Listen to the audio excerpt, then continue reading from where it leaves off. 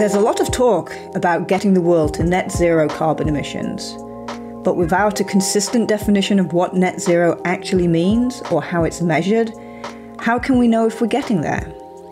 Lucas Joppa is the Chief Environmental Officer of Microsoft, so he looks at the complexities of net zero programs through the lens of coding. In his 2021 TED Countdown talk, he proposes a clear 4-point plan that would address the flaws in our current thinking on net zero and emphasizes why logic must be a tool in changing the course of climate change.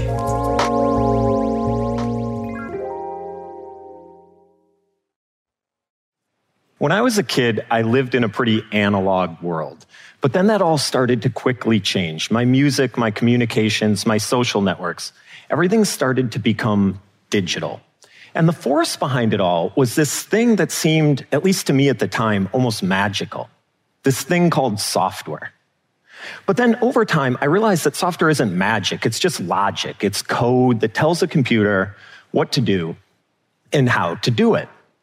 And that early realization really still sits at the core of how I view my job as Microsoft's Chief Environmental Officer, where I help the company play its part in developing the code behind one of the most complex programs the world has ever dared to develop. A program that takes as input all of the carbon associated with all of the economic activity on the planet and returns as output the value zero. Zero additional carbon accumulating in the atmosphere by the year 2050. Now, Microsoft's contribution to this is both simple and ambitious. By 2030, we've committed to reduce our emissions by half or more, and then physically remove the rest from the atmosphere. And then from 2030 to 2050, to continue not just zeroing out our annual emissions, but to go back in time and remove all of the emissions we're associated with since we were founded in 1975. Thank you. And what we've learned as a result of our almost 2 years working towards this target is that any developer of a net zero carbon program really faces the same challenges that your typical software engineer might. They must avoid bugs in their code. Bugs or errors that cause a program not to work or to do things that its author didn't intend or doesn't understand. And if you know anything about software, you know that bugs are bad. Well, unfortunately, what's become clear is that there are already a few clearly significant bugs in the world's early net zero program. For instance, we lack a common meaning of the term net zero. We lack a common unit of measurement to assess the climate impacts of any net zero approach. And we're failing to mature the markets the world will need to achieve a net zero carbon economy by 2050. And so what I want to do is just go into a few details, I guess, on each of these bugs, and then talk really quickly about how I think we might be able to fix them. And first up is the meaning of net zero. Now, the global definition of net zero is pretty simple. All of the carbon that humans put into the atmosphere, humans must take out. That sounds super simple. As we all know, it's turning out to be extremely difficult to do.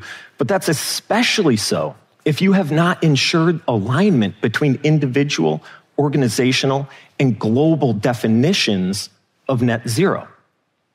And I want to talk just really quickly about what I mean by that. And to use an example to do so, let's pretend that you want to go on vacation. A vacation that's going to require transportation, food, and lodging, all activities that will emit, let's say, 3 tons of carbon into the atmosphere.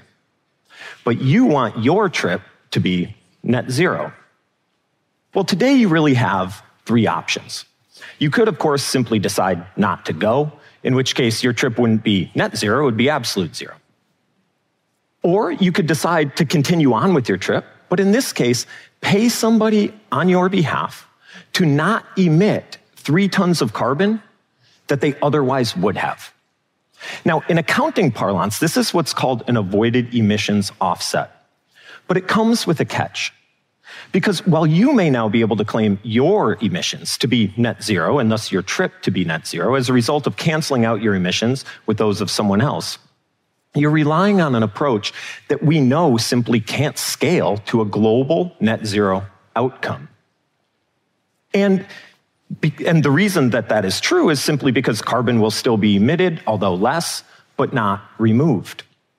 In the third option, it's similar to the second. You're going to continue to go on your trip, but in this case, you're going to pay somebody to physically remove 3 tons of carbon from the atmosphere on your behalf. And this type of payment, called a carbon removal offset, could theoretically scale from individual to organizational to global net zero outcomes.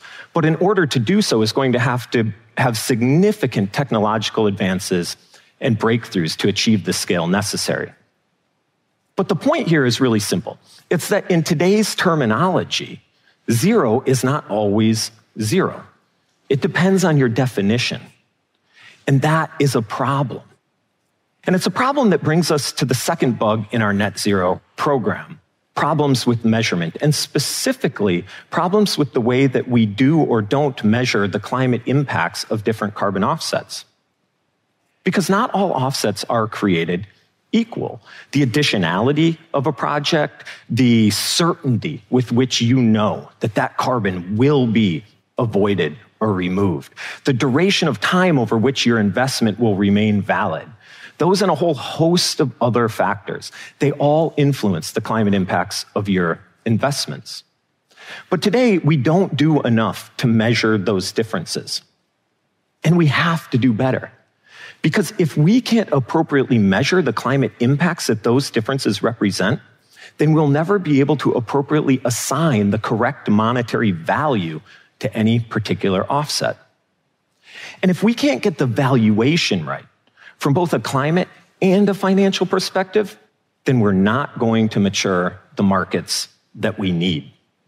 And the reason for this is actually pretty simple, because it turns out to be relatively cheap to pay somebody to stop doing something.